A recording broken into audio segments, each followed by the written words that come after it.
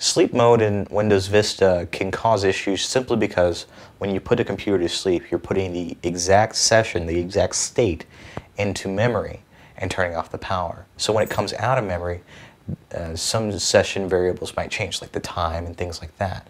So you have to keep that in mind when the computer is calculating all these things. Wireless devices are no different than, say, your keyboard not working immediately when you pull it out of sleep mode. Wireless devices in Vista are prone to any other device issues, just like any other hardware or software you can think of. Hardware is controlled by a software called a driver.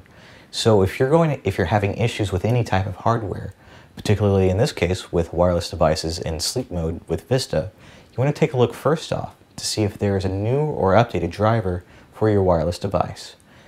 In most cases, most wireless devices ship with Intel wireless chips. So you'd go to the Intel website, and depending on your device model, which you find out from the device manager on Windows Vista, you download the most up-to-date driver, or you can go to your manufacturer's website like Dell or HP.